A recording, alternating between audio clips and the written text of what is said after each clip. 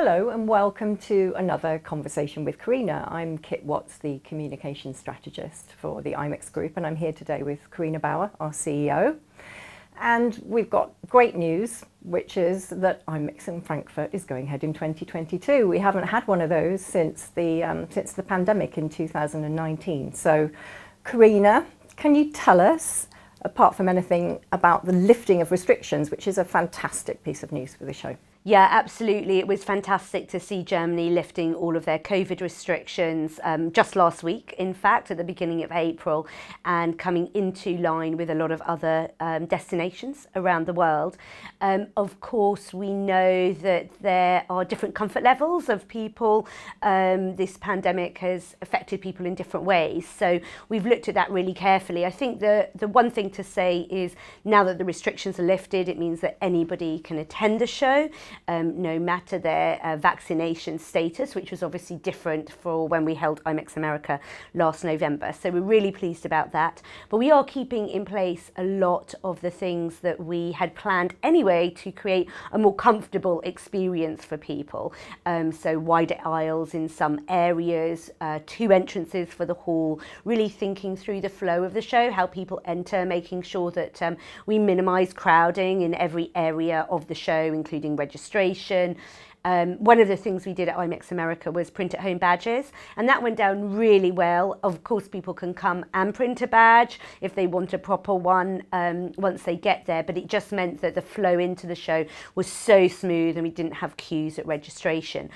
So all of those things we're doing. We're also using more outdoor space for some of the seating and cafe areas. So there are a lot of innovations and changes that we had planned anyway as a necessity that we're keeping, because we actually think the show's going to be much more comfortable for people that way. And I hope that will give people comfort as well if they have any concerns, that they can still come and have a really comfortable show experience.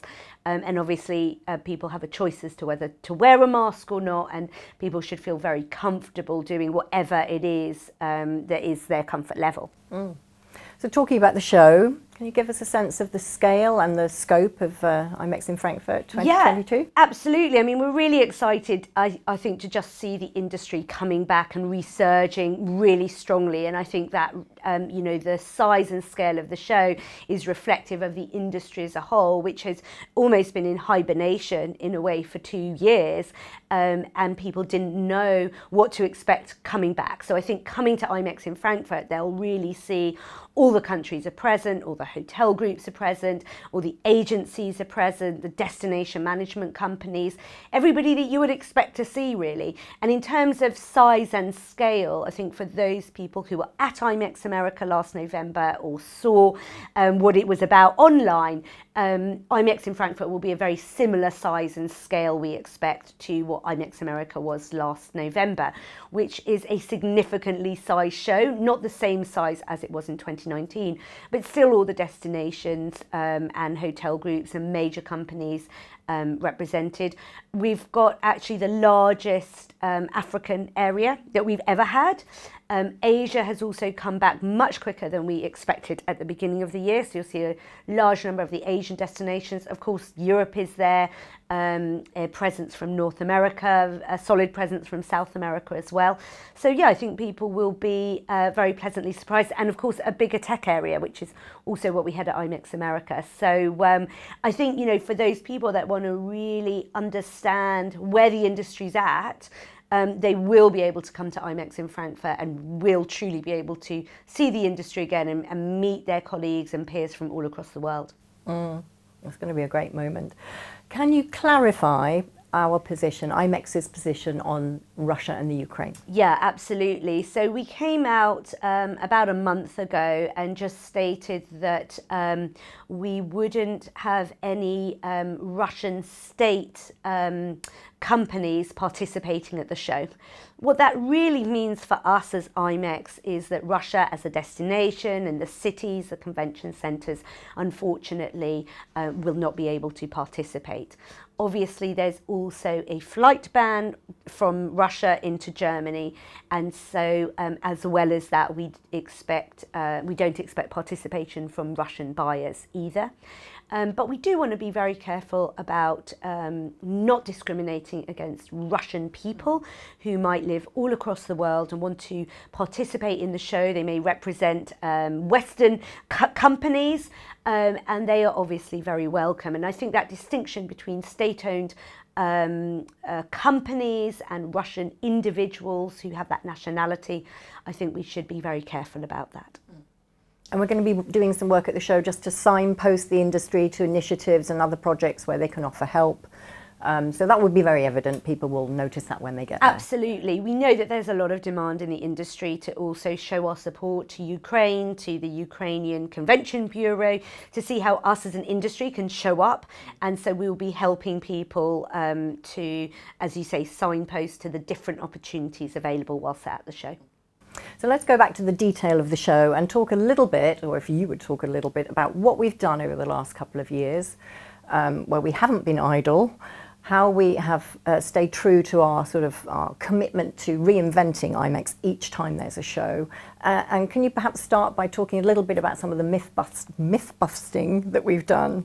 Yeah, it's given us an opportunity, everybody an opportunity to really sit back and reflect and think through what we were doing. For the Hosted by programme, our Hosted by programme was always the most flexible programme in the industry. But we maybe were not as vocal at explaining that. And I think the break has enabled us to come back and really explain how it's different to other programmes. The fact that we've completely changed the registration process and simplified that. It's much easier for people to get into the programme and to register for a start. And that was something that we had a lot of feedback on previously. Also the fact that we charge no fees, no cancellation fees. And also the fact that people are free to build their own schedule at the show. So our tools make it easy for people to decide who they want to meet and how they want to take part in the show in terms of individual appointments or booking into stand presentations. And especially for this year, we want people to come and participate in the show that's going to be most meaningful and valuable to them and to the exhibitors as well, which means that we're not putting any quotas on the appointment numbers that they have to have. We trust people to come and participate in the show in a professional way. We know that 99.9% of people always did that anyway, and so we want people to come make the appointments that are going to be the best for them, and therefore they will be the best for our exhibitors. And we want people to be able to build their schedule, including all the educational opportunities that we have available as well. Really, all we ask of our hosted buyers is that they come to the show with an intention to look to place business with our exhibitors, and that they spend the full day in the show. That is our ask, and that they then make appointments with those people that are going to be most valuable to them. So it's really very simple, and it's about trust, and it's about mutual business opportunities, really, which helps everybody. Yeah, it's a kind of grown-up way to do business, right? Exactly.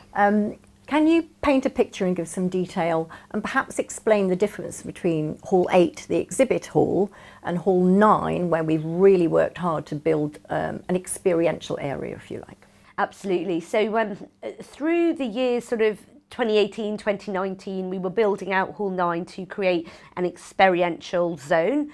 For those who haven't been to the show before, we've got a sort of glass-roofed area that separates Hall 8 and Hall 9. Hall 8 is where the appointments take place, where the exhibitors have their booths, and we have some seating areas and what have you in that area.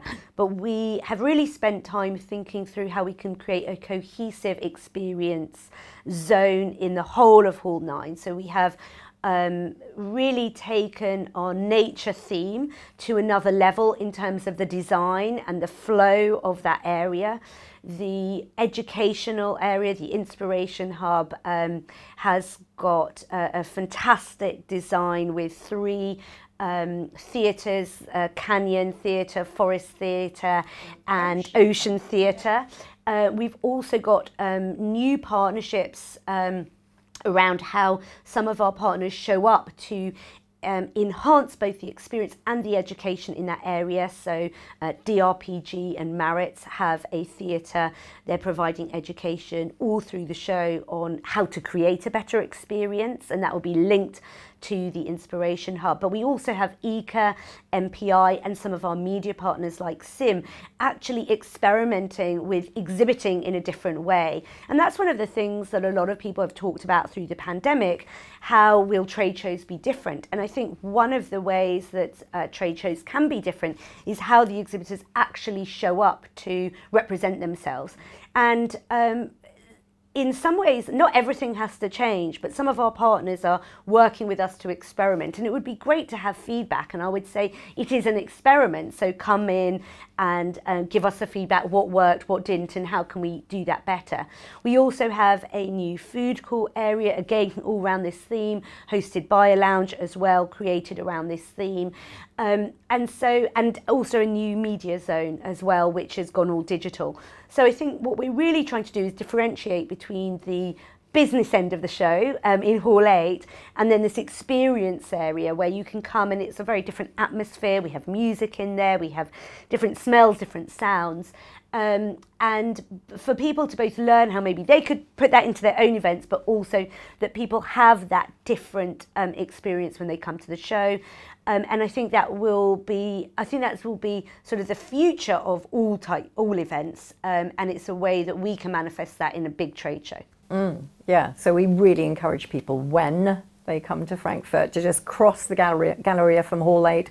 Don't leave Hall 9 out of their plans, because it's really going to be worthwhile. And as you said, they may be able to take new ideas back to their organisations and implement them very, very quickly. So, and that's what we want to do, right? We want to bring innovation to the industry and use the show as a showcase, literally. Absolutely. So we're going to see quite a few trends and obviously a lot of new business models at the show. What have you been hearing and what are you seeing about on that sort of that leading edge? What's changed? What can people expect? Well, I think for a start, I think a lot of people might be surprised at how many renovations have taken place in this period, how many new openings there are. So I would really encourage people to explore the show in that light as well. So certainly go make appointments with those people that you know you might have business for, but also book into stand presentations or go and see the convention bureaus and ask them what's new, what's changed in the destinations, in the hotels or with the tech providers,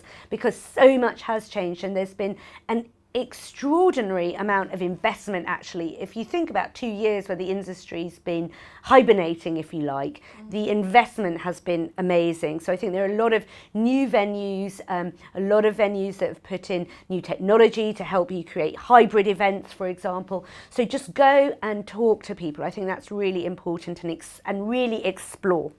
So that's sort of the Hall 8 side and the exhibitors. For us, we're seeing trends like the fact that new ways of working, this new sort of hybrid working model that we're all navigating at the moment is leading to an increase in certain types of events that bring teams together, maybe once a month, once a quarter, for team building and to sort of really develop their team dynamics. I think incentive travel is going to see a real boon for that. We can see that the demand for travel in the world as a whole is increasing exponentially, and that as well I think is going to have a massive positive impact on the incentive travel business in particular, in terms of really people understanding that as a true motivator and reward. And all of those things are going to impact the industry. Of course, event tech has gone through roller coasters and still is in many regards in terms of changing their business model. So I would really encourage people to explore the tech area as well from that perspective, to understand how the platforms have changed and can help them. And one of the other things that we're seeing is the mental health issues and stress. So we have had a wellbeing lounge before. I think that will be even more popular this year. But one of the new things that I'm really excited about is right next to the Inspiration Hub in Hall 9, we have a new listening lab where we have qualified therapists and coaches who will be doing some light educational sessions, but also you can book in for appointments with them to actually really experience the power of being listened to. So if you feel that you really need to understand what it is to be coached, to go through therapy, or just to talk to somebody. And these are people outside of the industry. They don't know our industry, but they're trained in what they do. I think it'll be a really fantastic opportunity for people. And I really hope people will take advantage of that. Yeah, it was even interesting for me hearing you talk about everything we've done. I think we've put together an extraordinarily rounded package that speaks to the individual and to the business person that's represented there too, right? So to close, Carina, can you just give us an explanation, just really nail it for those people who might be sitting on the fence about why they should show up in Frankfurt on May the 31st for IMEX in Frankfurt 2022? I would just say that, you know, if you are really serious about your professionalism in the industry, if you really want to take a giant leap forward in terms of whatever it is you're working on, whether that is placing RFPs, understanding who's in the industry still, connecting with peers, you know, really doing something for yourself, having some free education that you can't get anywhere else as well. You have, as you say, a totally rounded package. And I really think that at this point in the industry, it's important to show up and show up at the industry events, to also place yourself in the industry and put yourself a step forward for yourself, your business and your clients. And I think this is a really important moment for all of us to do that at IMEX, but also with the trade associations that you're involved with. Show up at the events and show that you are part of the industry and that you know what's going on for the next 6 months as well. That's a great closing message, thank you. So for those of you who maybe are uncertain, please show up. You've heard how important it is not to make assumptions about what the industry is doing. The world has changed, IMEX has changed. You have probably changed too, so we look forward to seeing you in May in Frankfurt. Thank you.